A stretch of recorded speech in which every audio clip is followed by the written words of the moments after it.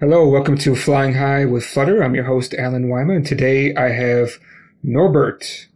Sorry, I forgot your last name. You only put Norbert in your name on here. So he is a college student who is focusing quite a bit of his free time on Flutter and making some interesting apps. Why don't you give us your full name? And I hope it's not a very complicated German name, right? No, it's actually a Hungarian name. It's kind of hard to pronounce for most people. It's Kozsia. I don't know if it's really pronounceable in English.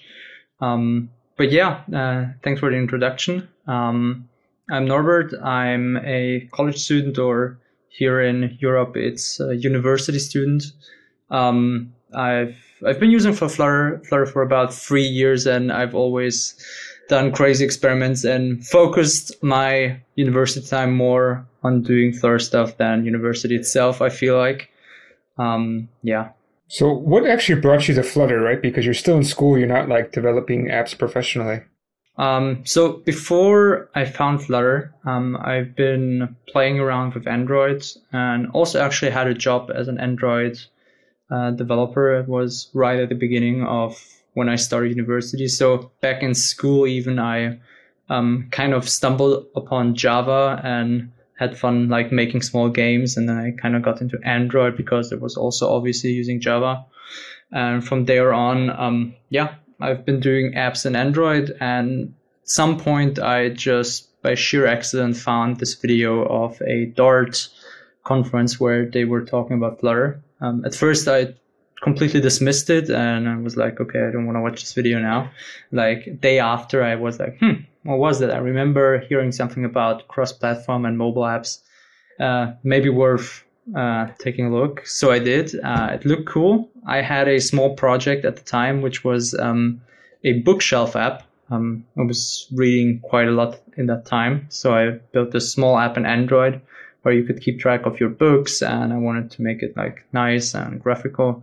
So I thought, okay, I have this little project which I've been doing in my free time. Can I do it in Flutter? And fair enough, I was able to finish like a very basic app in a weekend without any prior experiences in Flutter. Obviously, I had quite a bit of Android experience, so I knew how to like do certain things. That's how I pretty much got started. It was super fast. I decided to write an article where I talked about like my experience and like the small app I built in a day essentially. And yeah, the rest is history. Well, your history is still being created, right? You're still quite young in your career. Are you actually going to school for programming or are you studying something else? Yeah, I'm University for Computer Science. Currently finishing up all of it, writing my bachelor's thesis, which, if everything goes well, is done this year, and I will be done with university next year. That's the plan. So you actually have to write a thesis for computer science? Because for us, we just had to write a program, so that's interesting. Oh. Yeah, I think we're too lucky.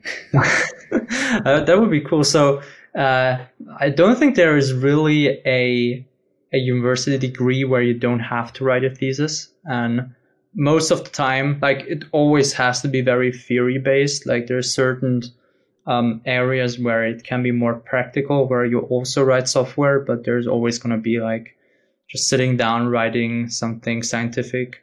I think that's like part of pretty much every university degree here in Germany, at least. Yeah, I think out here in Hong Kong too, they also just have something called a FYP, founding your project, where you just create some kind of project. I think sometimes, maybe not all of them, you actually have to, you have to like write some documents with it, write some kind of thesis, but I can't quite remember. But yeah, anyways, I mean, to me, like, yeah, I think writing a program is much better. I really hate writing papers. I'm so horrible with that. And it's much more interesting, right? Because, yeah, that's what you're going to be doing most of the time when you got computer science, unless you're really out there, right? Like if you're really like a scientist in the end for computers, but that's a very low percentage of people, I think. What brought you into computer science to begin with?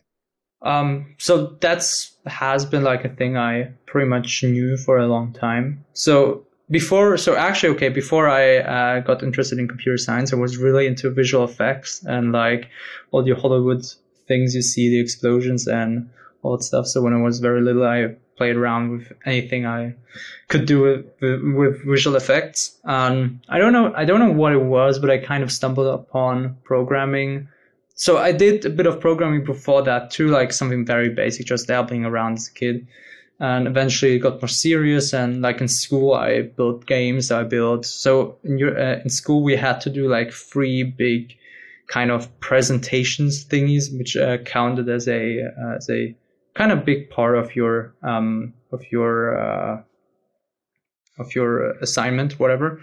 And I actually did all of those 3 related to computer science. For all of them, I programmed something and I combined it with something else. So at that point, me and everybody around me kind of knew, okay, after I'm done with school, I'm going to start studying computer science. So I'd say I was lucky knowing so early that I wanted to do that, because it can be really hard to actually figure out what to do after school. But like really for me, it was always pretty clear. So no regrets? You still ready to keep going on this way? Because lots of students end up changing their majors. I actually knew a guy who went from computer science to be in pre-med, which you don't hear so often. So yeah, studying computer science also at my university is really hard. So it's not easy. And to be honest, like most of it is not actually computer science. So a lot of it is like math, is like just studying things you will literally forget a week after. So it's hard, but I never really thought about switching. So yeah, still going strong. Studying. So I've been taking my time, let's say that. So I could have been finished earlier, but kind of always was more focused on the practical side because, as you said before, university it helps you more to become a scientist, to learn scientific research, writing, and all of this. But I feel like it doesn't really prepare you too much to your everyday job programming. But it's still very, very nice to learn all those theoretical things, which kind of expand your horizon because you kind of see what different areas there are. If there's like a concept you learn at university and you're like at a very difficult problem and you're like, oh, I remember this problem is probably a NP complete. I know I can't find an algorithm which does this very well. And because you have like knowledge in a lot of different areas, you kind of select what you want to dive into deeper yourself. Obviously, if you know you want to build apps, you don't need a university degree. Like you could learn everything you need for apps without a university degree in just a tiny fraction of the time. So have you found that like obviously some things in your school, but I mean like more of like the things that you think, when would I ever need this? And then like it actually came up in your programming, like when you're programming by yourself, where you're like, oh, actually, yeah, this is quite useful. Or like when you're doing things practical and you go back to your schoolwork and you're like, oh, I know this one because I solved this in my free time. So, I mean, it's hard to find a concrete, like an example for this, but definitely like there has been a lot of times where it's like just a concept you learn from, let's say, university. One very interesting lecture we had was programming paradigms, which basically cover different paradigms of programming. So there's your object-oriented programming, which Dart, Java is very much based on. But there's also functional programming, which more and more is embraced by all the modern languages. But there's also completely funky and different things like logical programming. Logical programming where, for example, language is called Prolog. And it's basically a language you can write apps. You can pretty much do anything with it. Obviously, there's no real frameworks for it. So in theory, you could do all of it. And it's not based on functions or objects. It's based on facts. So to write a program, you write down facts. And stuff like this has been very interesting to kind of look on how one could approach things differently, just because like you're not confined by the paradigm you're currently using. You can take a look at, let's say, something different. See, okay, that would make sense in this case. Let's try using this.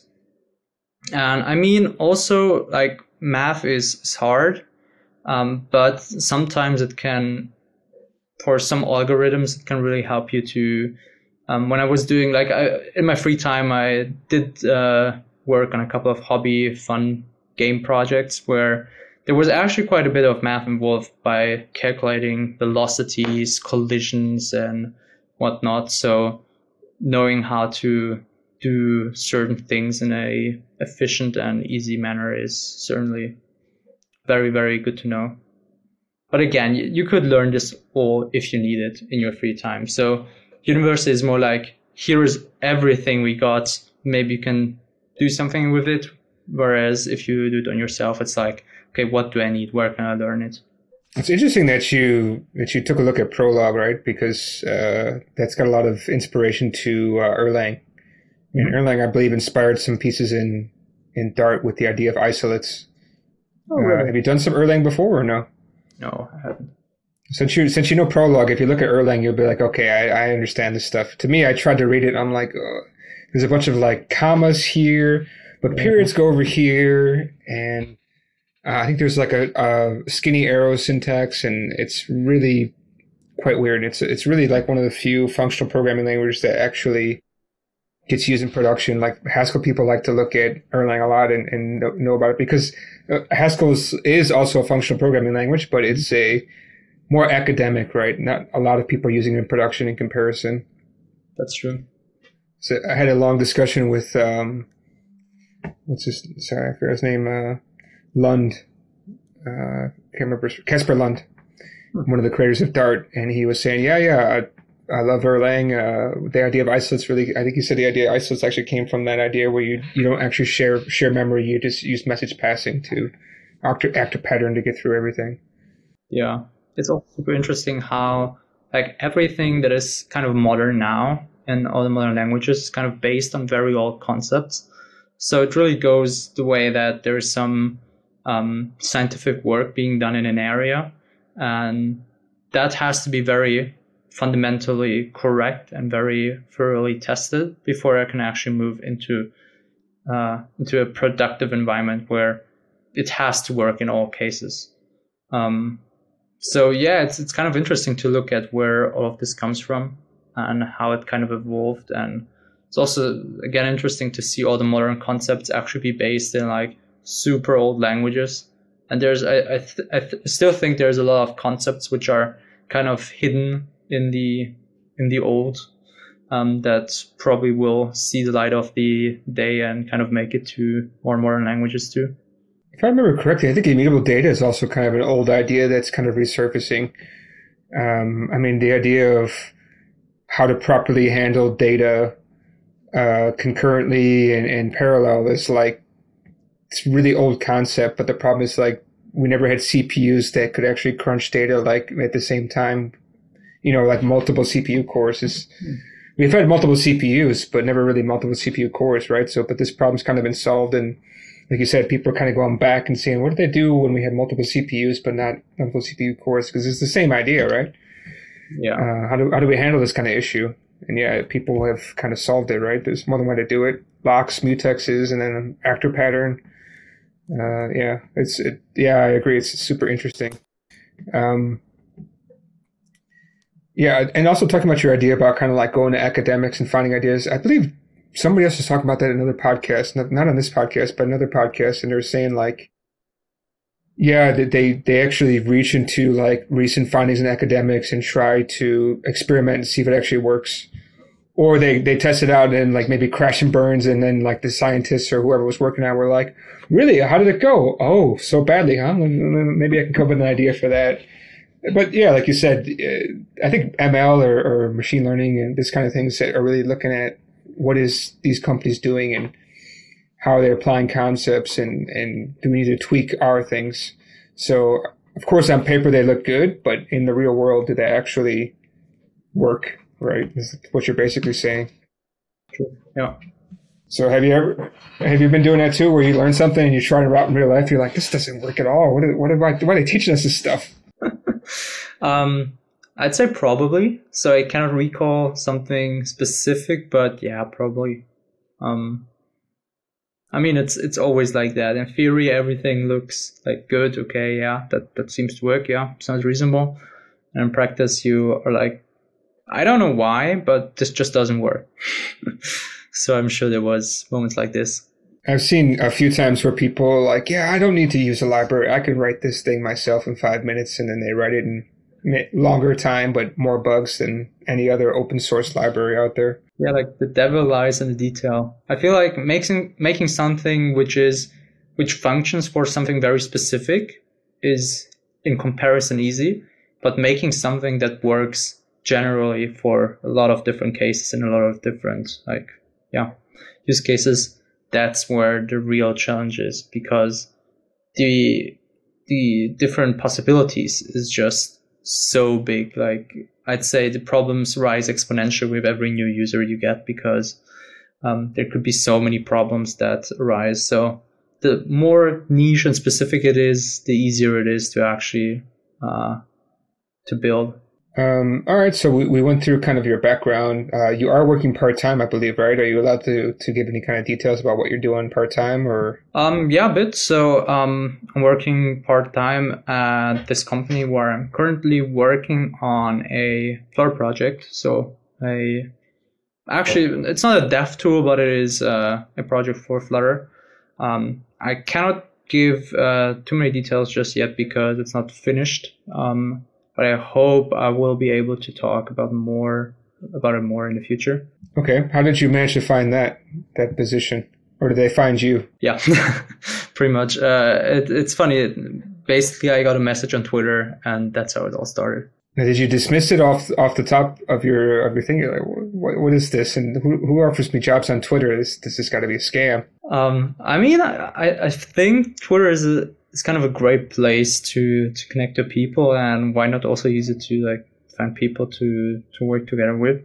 So I cannot recall exactly what happened, but I mean, we talked, was interesting, and we came to an agreement eventually. And yeah, I mean, Twitter is a great place, to connect with people in general. So why not? Makes sense. I know I had somebody find me on LinkedIn, and I was like, maybe this is a scam or something, because the guy, it was like a CIO of some MNC adding me saying, we're looking for help with Flutter. Can you help us out? That seems really weird. Why would you do that? But it was real, right? It's actually a current client of mine. And of course, I don't mind. You can connect with me on whatever if you have something I can help you with. But I wasn't expecting that. Usually it's a more formal email or something, right? Whenever somebody kind of reaches out. That's why I'm not used to that. People saying, hey, I need your help on Twitter, and then connect with me and I got work for you, right? It's still too new for me. Maybe I'm too old. You're obviously younger than me. That's true.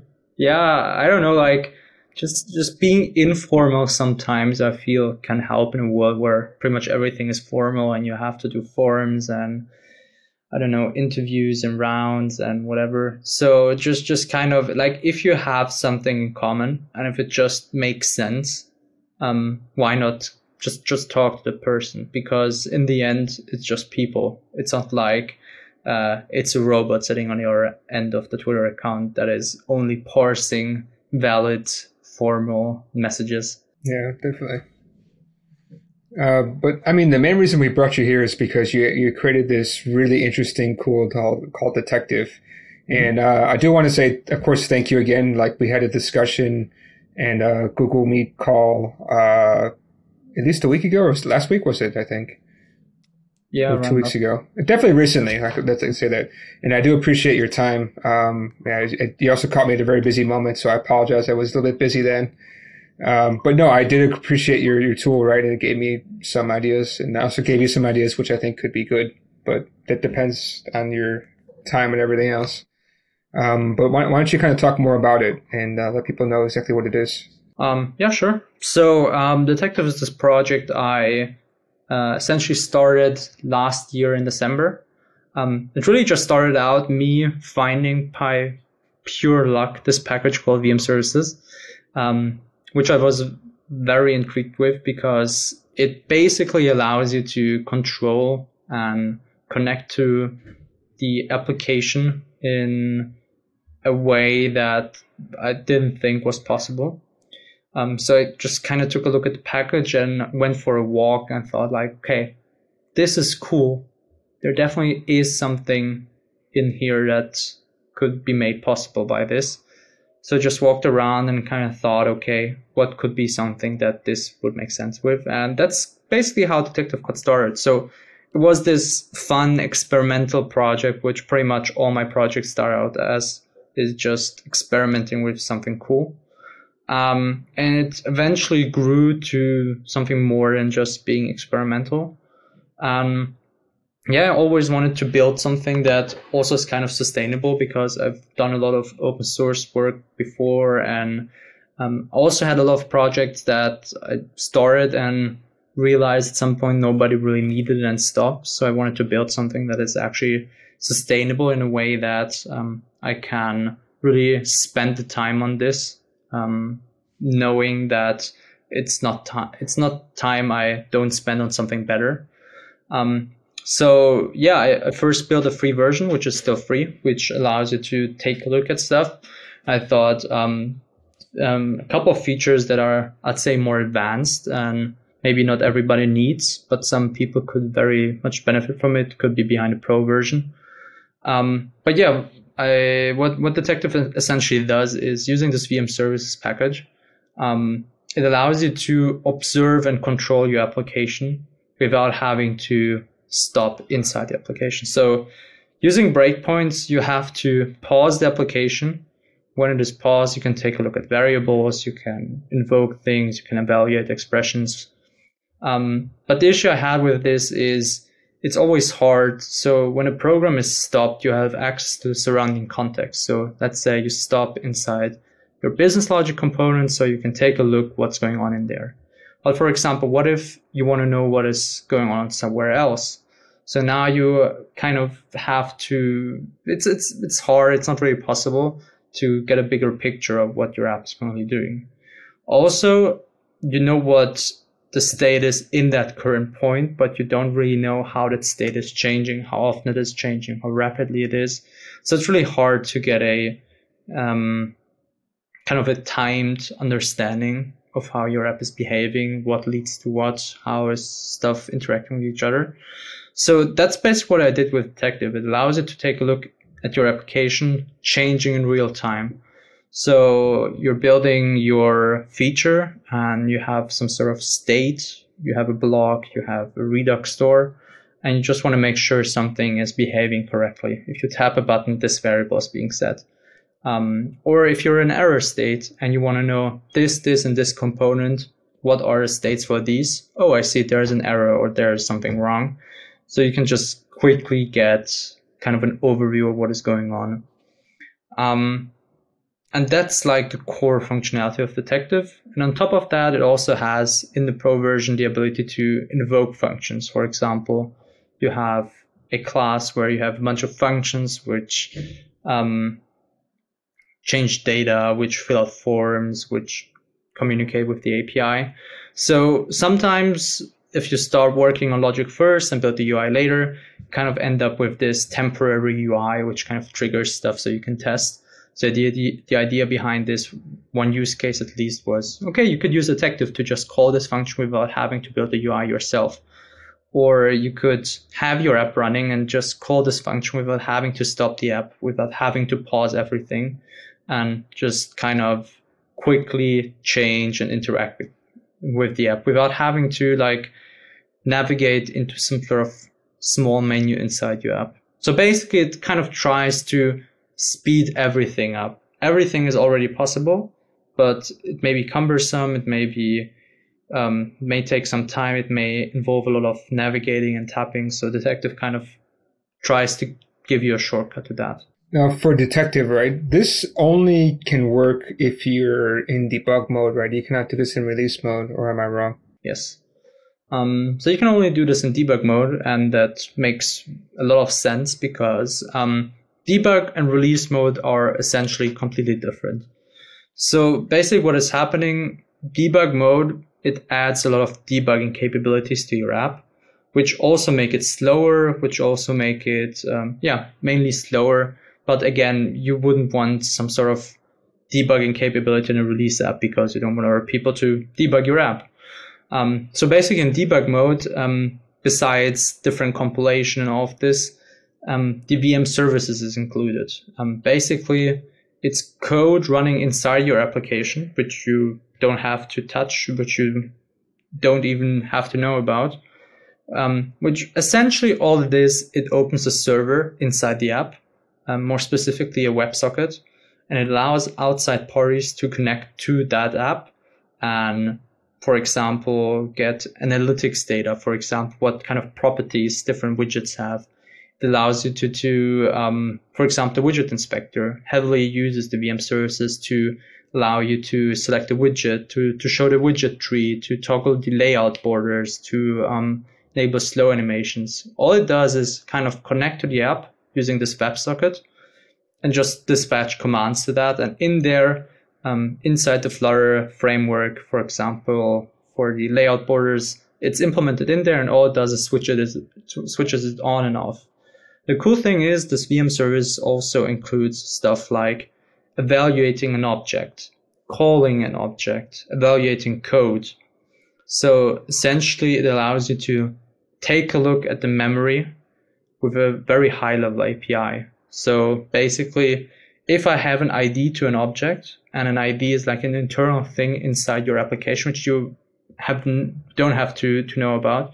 So if you have an handle to object, you can kind of evaluate it over and over again. And that's exactly what Detective is doing. So to achieve this real-time update, every time you tell Detective, I want to observe this object, it figures out its internal ID, saves it, and refreshes that ID every second to see, okay, what changed. And this kind of makes it so it looks real time. It's not completely real time. So if you have a variable changing very, very rapidly, like hundreds of times a second, you won't fully see that because it's just refreshing once a second. But for most practical purposes, that's fully fine. So when you work with this WebSocket, that's the same WebSocket I would see when I just click to turn on my app, and then I see a little WebSocket connection. Is that the same WebSocket? It should be the same WebSocket. So for Detective to connect, you pass this VM service out parameter, which is, as far as I know, I did a bit of research to see if I can remove that and kind of connect to it in another way without having to add this argument. But that's like a way to just print this endpoint to a file, which I can then read and connect to the same thing. But yeah, so basically the Dart VM observatory and all of that is all connecting to this WebSocket and providing you performance statistics. It's providing you, everything you are used to, setting breakpoints. So even the IDEs use this. So for example, IntelliJ and VS Code, to set a breakpoint, basically you tell the VM service, I want to set a breakpoint at this point. And so with Detective, I don't have practical reasons for it right now, but I could be setting, removing, changing breakpoints from Detective without you having to tap it on in, for example, IntelliJ. I almost wonder if like you could take some of Detective and actually build it directly into like the not the debugger, but just like within IntelliJ. I know that you do have an IntelliJ plugin, but I think there's some niceties to it, but I think it's also kind of more so just a way to plug into Detective rather than like building in Detective's functionalities into the plugin, right? Yeah. So there's a couple of ways I could approach this. And again, it kind of depends on what is needed. And again, also like the usage. If, like a lot of people use Detective and they all say, this is cool, but they really, really need this inside IntelliJ. Then it's maybe because it takes time. So there's two approaches. One would be to use Flutter Web to compile Detective and put that web app inside of WebView inside of IntelliJ. And that's essentially what the new Flutter Inspector is doing. The new Flutter Inspector is written in Flutter for web inside IntelliJ. So Detective could, in theory, live inside in IntelliJ, inside like a tab or something. Or what I could also do is like put the functionality of Detective into IntelliJ in a native way, meaning I could use the native dialogues, the native text fields, and all of this. I really don't want to do this because working with IntelliJ and building plugins for it is kind of cumbersome. So I kind of shy away from touching too much IntelliJ code because it was really hard getting all of that to work, just because all of the configurations, all of the different things to watch out for. So those essentially would be the two ways to do this. Obviously the same goes for VS Code. But right now I feel like I have a good enough balance between integration and detective. So right now you can launch detective with just a single click. You don't have to type detective in a command line anymore. So for me, at least, that kind of helps a lot. And I personally don't think I would gain a lot by having it inside the application too. Also, especially because I have two monitors and I do have a lot of screen real estate for detective to just sit there. So, but how do you actually launch detective from IntelliJ, or is that kind of a secret? Oh no, it's not a secret. So let me try to recall it. So basically, it's been a source for a lot of bugs to launch. So all the bugs, all the versions I posted before actually going live with it were basically fixing detective not properly launching on different platforms. But basically, what I'm doing is, if you have detective inside your path, all you have to do to launch detective is type detective in a command line. So that's the same thing IntelliJ does. It opens an internal command line and just types detective and opens it. But then again, some people don't have the pub cache, whatever folder inside the path. So for them, you'd want to launch detective by running pub global run detective. So it basically internally just tries, okay, it's the path. Can I launch it using detective? Okay, I can't. Okay, can I launch it using Dart? Okay, maybe I can't, because people can also install it using Flutter. So people can also install it using Flutter pub global activate detective. So then it tries, okay, can I launch it that way? All those three things fail. It basically just says an error, okay, it seems like it isn't installed. If one of them succeeds, it saves, okay, I know the command to launch detective from now. Yeah, there's a couple of subtle differences on Windows and Mac, for example. That's all was a funny bug. Basically, if you launch an application on Mac, the thing you launch is basically an application from macOS, which launches your application, like the app file, meaning it closes immediately, so the process terminates, and detective is open. That's cool. On Windows, though, it launches detective directly, so the process doesn't terminate. So I had a bug where on macOS, everything was fine, but on Windows, once you open detective, IntelliJ froze because it was still awaiting termination of the process, which never did. Was an easy fix. I put it in a different thread, but bugs like these were plentiful. Yeah, I think that's so much for write once, run anywhere, right? Yeah. I think maybe Flutter's a little bit nicer, but at the same time, of course, there's going to be similar issues. Yeah, so the cool thing was I had 0 bugs with anything inside of Flutter. So anything that was written in Flutter was completely, not completely bug-free, but it didn't matter on which platform it was running. But anything related to launching detective to the plugin, that was where the platform-specific bugs were. Oh, I see. Okay.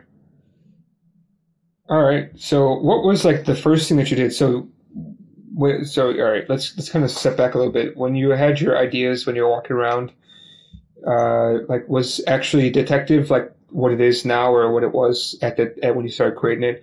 Was it actually the idea that you had, or were you just like, I just wonder what I can do with it, and then I'm just going to try some stuff and see if it's possible, and then boom, the idea came, or what actually happened? Yeah, kind of. So it was this package. I knew it was powerful in a way that it allowed you to do stuff that really wasn't possible before. And that was the idea from the beginning. I want to just build something that allows you to do something, which wasn't really possible before. And I wasn't 100% sure about what it's gonna be eventually. For me, it was always this canvas, the starting point. Okay, now this is possible. And on top of this, we could build this, we could build this. And I mean, that's kind of still what it is. It's still this tool that allows you to do stuff. which currently has a couple of use cases which I use myself from time to time. But I still feel like there could be things built on top of it, which would be made possible with this.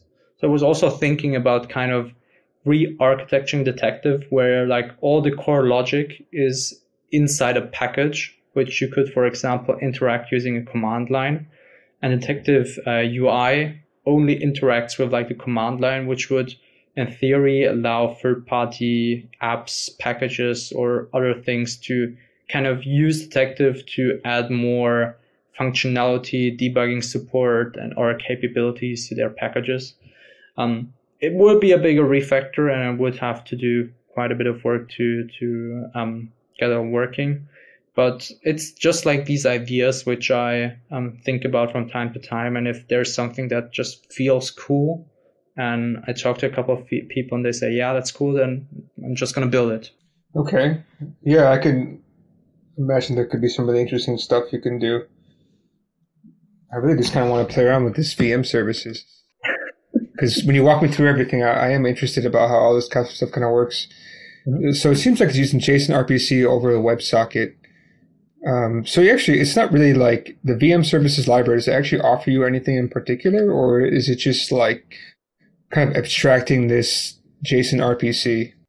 So the library has, I'd say, two main purposes. First off, the documentation is very, very good. So pretty much anything you need to know about the VM services is documented on this one huge page.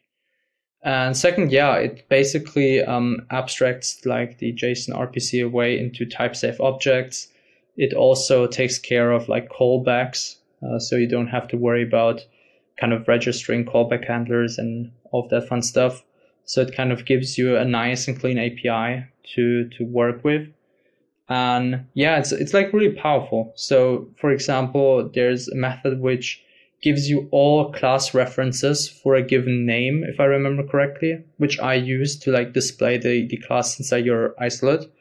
And from there on, you can receive an ID to a class handler. Using that ID, you can list all the instances, which I do.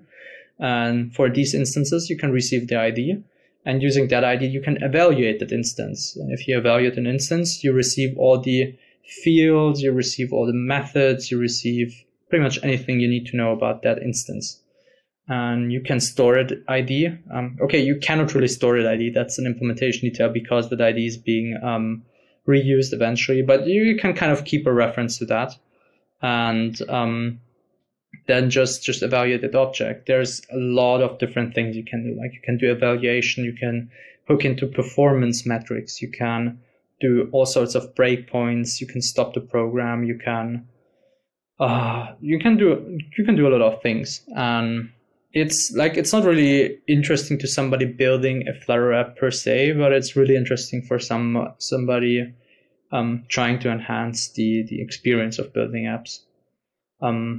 So another thing I could be talking and telling you about a bit is this thing I experimented with a lot, which I never implemented into Detective because the use case I wanted to implement just doesn't work, like on a very fundamental level. And the topic is kernel transformers. So this is actually a thing I've been playing around with, I think 2 years ago too. When I was working on my widget maker, which is this UI builder, which I was working on at the time.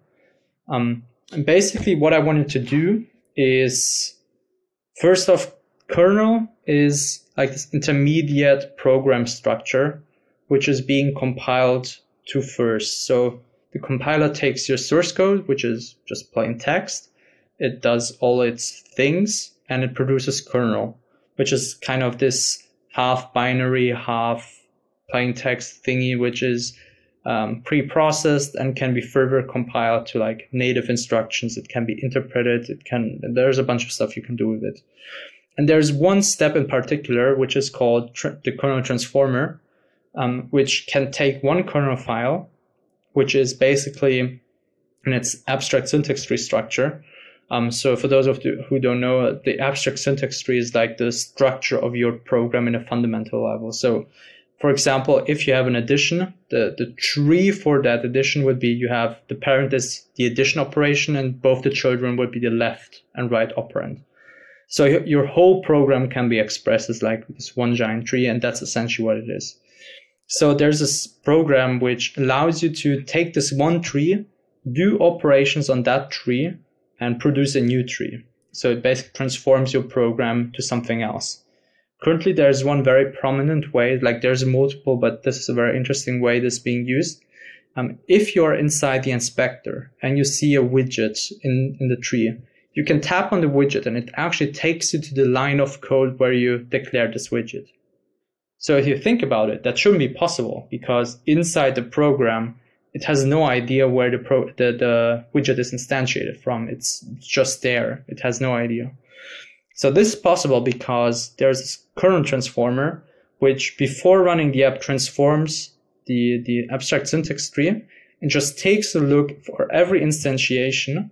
It basically looks at what line and what file it's being declared and adds that to a private field inside the widget. So you can see this if you, for example, set a breakpoint and you see a widget. It has this, I don't know what the, I think it's called location, underscore location. And you will see there's a field underscore location, which points to the file and line of that widget. And it's inside your own object without you ever having to declare it. Because in this compilation step, it's using the current transformer to add that. And this then allows you to just tap on a widget. It knows it can use this private local field and it can navigate to where it is. You can even disable this current transformer step if you add, I think, widget location or something like this. You can disable and enable it. It's enabled by default. So I was experimenting. Could one use this current transformer to make debugging Flutter apps easier? So the thing I was trying to implement is Detective supports editing state. So if you have a non-final field, you can just tap on a field and type a new value into the field. The huge issue inside of Flutter is that in most architectures, pretty much every field is final. Every interesting field is final because you have your immutable objects. And if you want to change anything, you have to copy the whole object, which isn't really fun to do, like in this debugger. So I was thinking, could one use this current transformer to just delete every final keyword, so to say. So everything inside your application is not final, just in this super debug mode. Turns out you can. It actually worked. I was able to change final fields, even though they shouldn't be changeable. There was one issue which made it all crumble. There's this little keyword named const. And if you use const, everything inside your object needs to be final. So if you remove final, const gives you, okay, this can't be const. And here's the deal, you can't really remove const because that's more deeply involved because constant expressions are also evaluated in the compile time. So if you use a const, it is not being re-instantiated during runtime, obviously, because it's constant. During compile time, it's instantiated once, and in the runtime, it's being just reused the same object. So you cannot really remove const, therefore you cannot remove final, and most people that make immutable objects use the const keyword. And thus, I wasn't able to remove the finals. If you remove the const yourself, I was able to clean everything and there was no finals, but obviously, if it works, in some cases, it might as well not work at all. So unfortunately, I wasn't able to achieve that.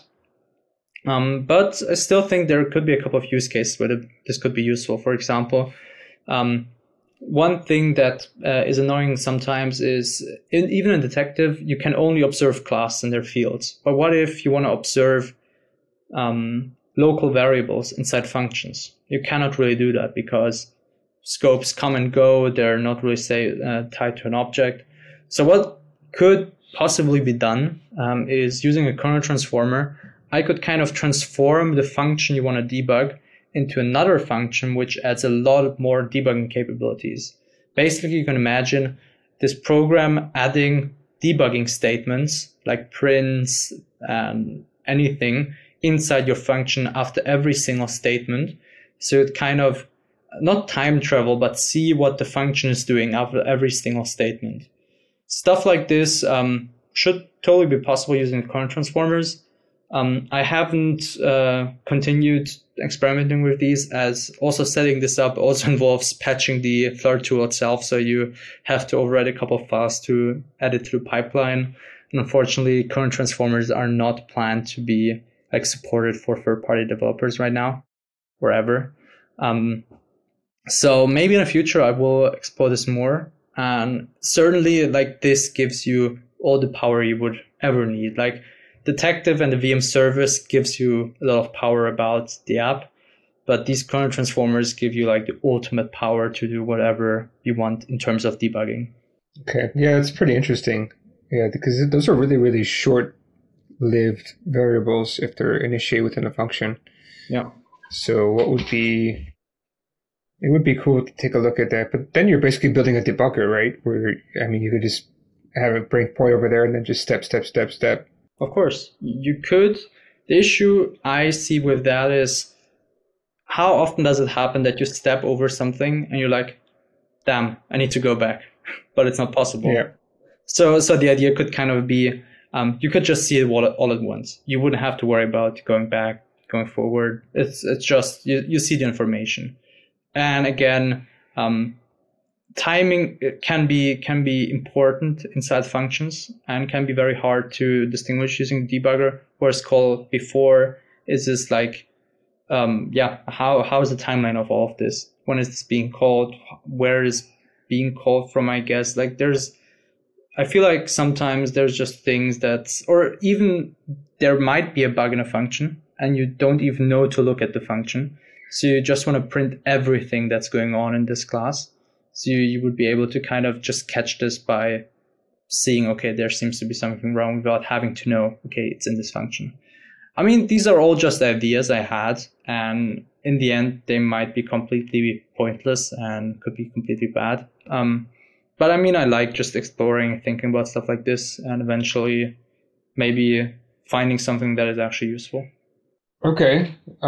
Yeah, I definitely had the situation where walking through and then things are not quite working, and yeah, you step over when you should have stepped into. Mm-hmm. So it's happened too many times. I almost wish that Detective actually would be somehow usable in a production standpoint. Mm-hmm. Because there's so many times where it's like everything works fine on your side, but then you give it to a client or they give it to their customers, and then you always have these random bugs. Like I have a really weird bug where I would perform some action and it works as we agreed, but he performs an action and it doesn't quite work, and so the question is like, what's going on? We're interacting with the outside service, so I'm wondering, does he have this bad internet connection, or why is it that he's having this issue? Mm-hmm. Also, I wish that I could get more debugging information about general devices and like generally about devices, because it's same clients, like even though you have all bars, all 4 bars or whatever for your 4G, it's possible that you can actually have no internet connection, mm-hmm. or it's very spotty. That's true. And, I don't know how to explain to the guy. So it'd be nice if we could have some kind of way to get that, but I don't know if you can even get that from a device in general.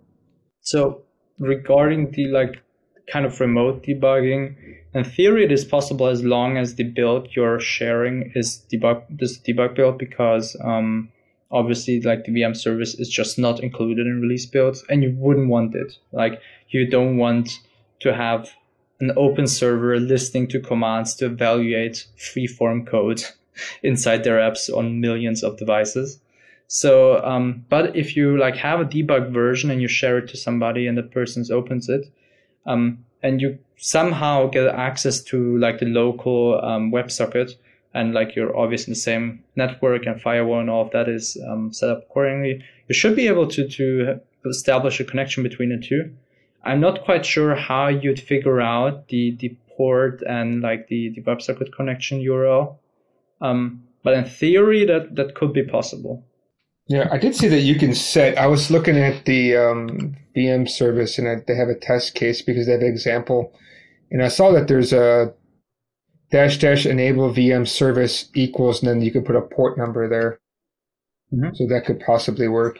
I mean, it would be nice, like, because I do have for that one, there's actually like, well, what I've been thinking for a while is like having, so every client can actually connect with a WebSocket, and obviously you can push events to WebSockets to these clients. So actually pushing debug, like actually asking debug questions, that should be possible. Of course, you have to manually create all those things, but I still think could be useful. Right? Yeah, That would be interesting.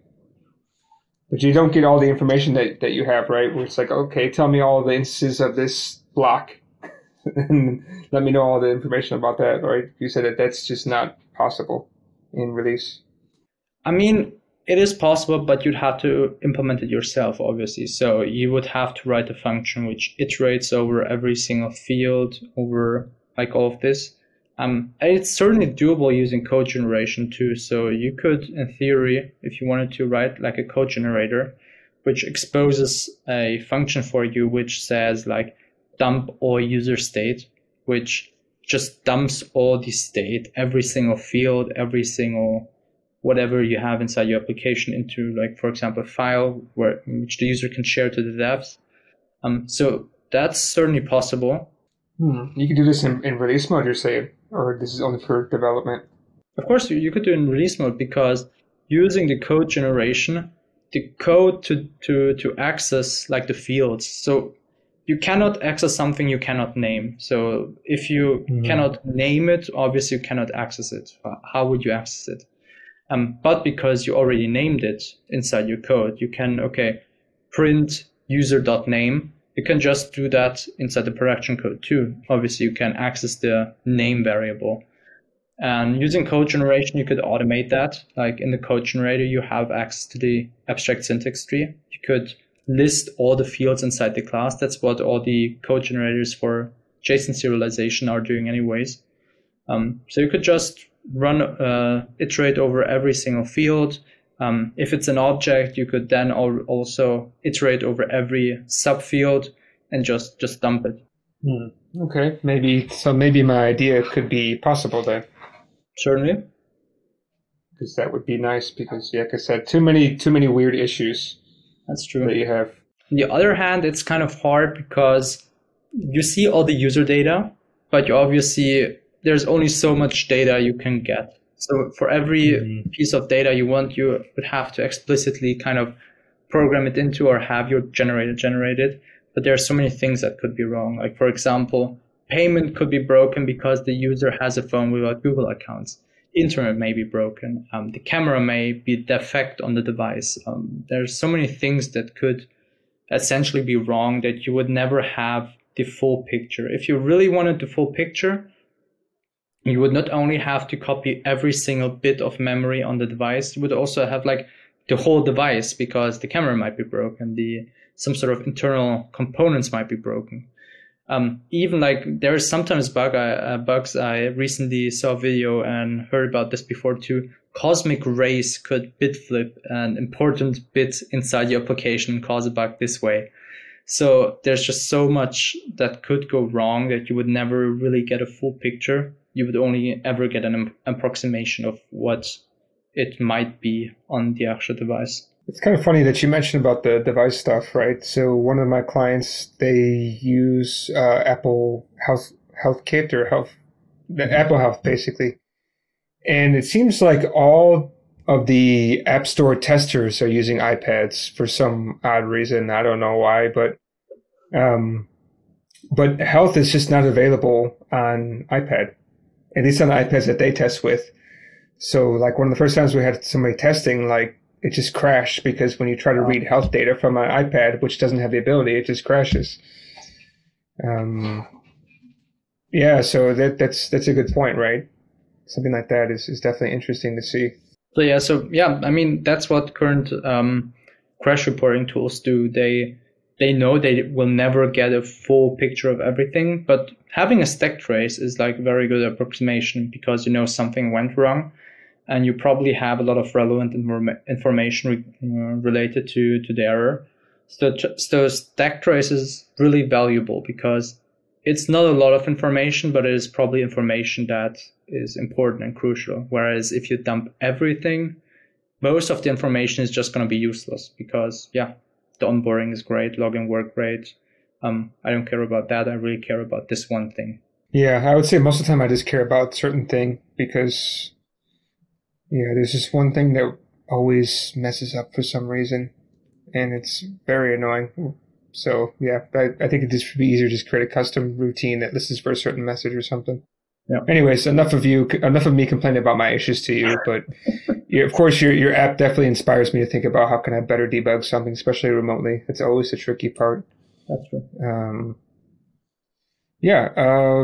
I think we're slightly over our time, but that's totally fine because, yeah, we can spend more time on this. Is there anything else you want to talk more about Detective or something else you want to talk about? Yeah, I think we talked about a bunch of things, covered a couple of questions you had too. And for the sake of time, I think, I think we talked about pretty much everything there is regarding to Detective. There's questions, feel free to ask me via email, via Twitter. The Twitter and all of that will probably be linked in the show notes. If not, just search for my name and you will probably find them somewhere. Yeah. What was I going to say? I had something else I wanted to talk about, but I totally forgot what it was. But I do have a couple of questions I'd like to ask everybody. I think you might have seen that at the end of the question sheet, which was, finding, maybe I can actually slightly tweak this question, which is about the state of education in Flutter, right? Finding this kind of information you did about the VM services, do you think that this kind of really deep dive stuff is actually really easily available to everybody if they really want to learn? Or do you need to make friends with someone in the Dart team? So to be honest, I feel like it is not very easy to find, but the reason for this is because nobody really needs it. Except for me, for example, except for somebody crazy enough to build these dev toolings. So it's not like promoted and on the front page of everywhere, but if you're searching for it, you can certainly find it. And Flutter really is one of those frameworks, and there aren't too many. Okay, but a lot of modern frameworks have quite a good documentation, but I feel like especially Flutter, compared to like the Java world where I came from before, has outstanding documentation. So in Flutter and in Dart, you can always go to the package you're using into the source code, because you cannot like pre-compile the source code and have a dependency to it, which you can have in Java. And I feel like that's like a huge issue. It makes sense from a business perspective, but developer experience is so degraded because, okay, you don't know how to use this library, the documentation is not good enough. You cannot go to the source code to take a look what's going on. I mean, you can decompile it, but good luck scanning through variables called X, Y, and Z. Whereas in Flutter and Dart, you can always take a look at the packages you're using, and more often than not, they're very well documented. And especially like the VM service, if you're really interested for this, there's a lot of resources in terms of documentation, which explains stuff like this. And I mean, you don't really have to like be friends with somebody working on the VM service team, but even if you have questions, there are a lot of possible ways to ask. Like maybe Stack Overflow, one of the Slack channels. There's a Discord channel where you can talk to people, and I think there's also a Google group where it's specifically about the Dart analyzer, where you can ask questions and you get responses about like the weirdest topic nobody ever could help you on Stack Overflow, for example. So I really feel like it is really possible to take a look at these things. It's really not like magic. I didn't have to study the dark arts to know all of this. All I did is read some documentation, experiment a bit. So I feel like, yeah, the documentation is great for a lot of things. And it certainly is very friendly in comparison to other things. Obviously, it's something deeper. If you have no idea what like all of this meta thing is, you have no idea what a debugger is, obviously you're going to have a hard time understanding what this is. But coming from like a reasonable experience to be using something like this, I think it's perfectly documented and accessible. Yeah, I honestly, your detective thing has kind of inspired me to actually play more with VM services and maybe Nice. build something similar. I don't really like all the UI that you have, but I think I understand why you do it like that, because you want to be able to kind of lay out your stuff in your own way, and having a canvas drag and drop makes a lot of sense. For me, I'm thinking more of a tabular thing where you click on a tree view and it opens up from there. But yeah, maybe I will make something like that just for fun, and Sure. yeah, maybe share it with you, because yeah, I feel like, if you're you basically inspired me, so I should probably give back something. Maybe it'd be nice to have. I don't know. The more there is, the better it is for a community. So if you have something that also helps with debugging and it kind of scratches an itch that hasn't been scratched before, go for it. I'm happy to like help you with stuff if stuff is kind of, I don't know, hard. There's a couple of things to watch out for, but yeah. So another question is like, with Flutter 2.0, right? Do you feel like that really brought something more to the table, or was it more like a facelift than anything else? To be honest, I don't feel like Flutter really needs right now these. I mean, yeah, it's kind of this thing to push Flutter even further, but I feel like there's not like these huge improvements in like just the version. The improvements are very steady, so you don't currently, I feel like, really need like a major upgrade to 3.0, 4.0, because you can do those increasements because Flutter is always evolving from day to day. So I feel like 2.0 in itself wasn't really huge in that moment because everything leading up to it was already constantly landing on the newest branches. So I just feel like the constant improvement is great with Flutter. It's not like they are building something in secret. I mean, sometimes they do. Web was a big surprise, but it's a lot of incremental improvement, which it's hard to version stuff like this. Yeah. What about how you write your own Flutter apps? What state management system do you use? Nowadays, I really like to use combination of Riverpod and State Notifier. I kind of try to use less of block, just a bit, because essentially it's the same but different. And I think Remy talked about this quite a bit, but streams can be quite awkward to use as like state management, just because streams essentially were made for something different. The streams really shine in worlds where parallel computing data streams are really prominent, where you can have streams and multi-thread them, for example, in the Java Kotlin world.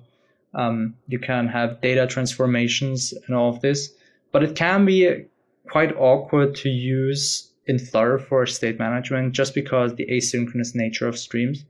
So one prominent example, I'm not talking about block now, I'm just talking about streams. If you have a pure stream and you want to listen to it using a stream builder and build UI accordance to that, you miss the first frame just because the stream is asynchronous. So you may be thinking, okay, one frame isn't too much, but one frame is actually a lot. The reason for this is one frame is noticeable, and if you have one frame of a white, like a one white frame and like your page, users notice. And even worse, if you have a page transition and you're using heroes, it will fail because the first frame is where it is looking for heroes.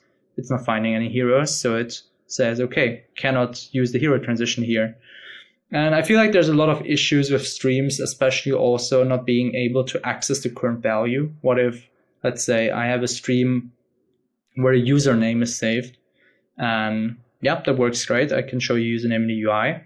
But now I want to access the current username for whatever reasons. It's not possible. So for that, you would be using something like Rx. You would be using something like block. What they do is they use streams and save the latest value.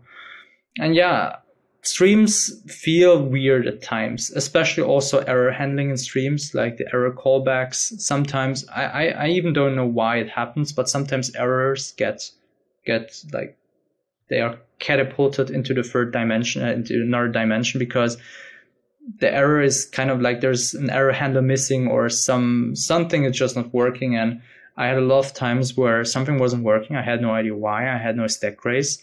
And it turned out, the stream was kind of not handling the error and just throwing it away. Okay, interesting. Yeah, I never thought about that. I was always kind of a big proponent of using streams because, with data, that it's always changing, right? And I tend to think about streams as like futures, but that just keep updating, as opposed to a future just does something once. I mean, I really dig the concept of streams, and the concept of like river pod and stay notifier and all of these things is exactly the same as streams. All there is different to it is the implementation. Instead of having like the stream original contract, which is pretty, like, it's not really made for UI. If you take specifically look at the contract, also if you're like coming from Android and you know about back pressure, cold observables, hot observables, and all of this, doesn't really feel like it is made for UI. It's more made for asynchronous scheduling, like I don't know what it's called in English, but the issue where you have message queues and stuff like this.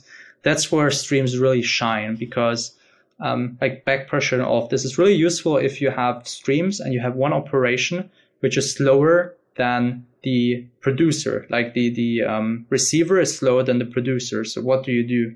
You cannot receive that much as the producer can produce, so you kind of need to throttle the stream and stuff like this. And this is really complicated. And it's essentially the same thing I was talking at the beginning. Building something narrow for something very narrow is kind of easy because you can focus on what you want to achieve. But building something that's very general and works for everything is super hard. And that's where a lot of complexity lies. And I feel like the complexity in streams is because of this. Streams are meant to also be used, or mainly be used, for like these complicated data processing streams, essentially. And that's where the complexity kind of also then is in state management, which doesn't really have to be. I mean, with libraries such as Block and Qubit, obviously they did a lot to make it easier and kind of hide streams from you, like allow you to use streams without really using streams. But in the end, like, I also feel like all the state management things it's all the same thing, just with different names. Yeah, for the most part, I started to see that. I was comparing MobX to Block, and I thought Block was just simpler way of MobX to a certain extent. But maybe the final question, which I wanted to ask, is like, do you have any tips for beginners, or any kind of warnings for beginners that, like when they're getting started in their Flutter journey? Mm-hmm. I mean, this may sound weird, but I'd say make mistakes.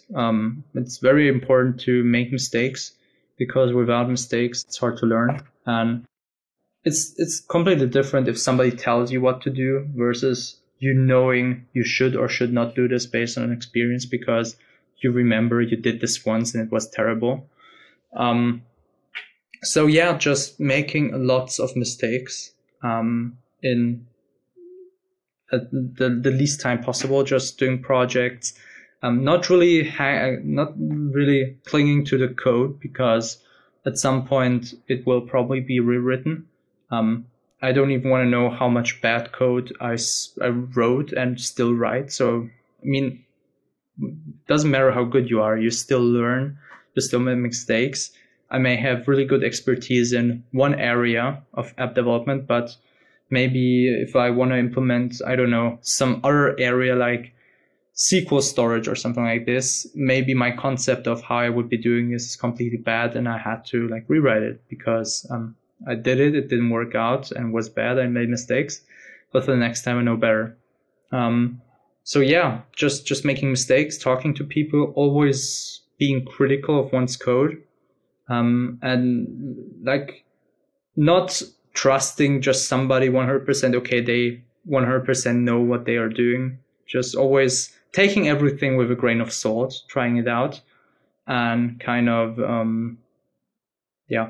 seeing what works for you, and also doing lots of refactoring, always trying to improve. I think an easy way to kind of sum up what you're saying is basically fail fast.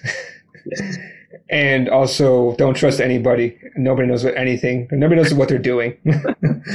Which is obviously you trust people, but I'd say have strong opinions and hold them loosely in a way that the thing you are doing, defend it, talk to people, say, okay, I'm doing it this way, I think this is good. But if somebody proves you or gives you something better and it seems better and it looks better and it is better, then don't hang or don't cling to your own implementation just because you did it yourself. If something else is better and you know it, use that, do that. The most annoying part is when both solutions are good. Then you don't know which one is the better way to go. Yeah, at some point you just have to take chances. Just take whatever feels better, or if it's equally good, just flip a coin. And if it doesn't work out at the end, the other was probably better, and use that. Yeah, good point. Okay, is there anything else you wanted to say or kind of shout out to before we sign off? Check out Detective. It's detective.dev. If you have any questions, if you like it, if you don't like it, let me know. You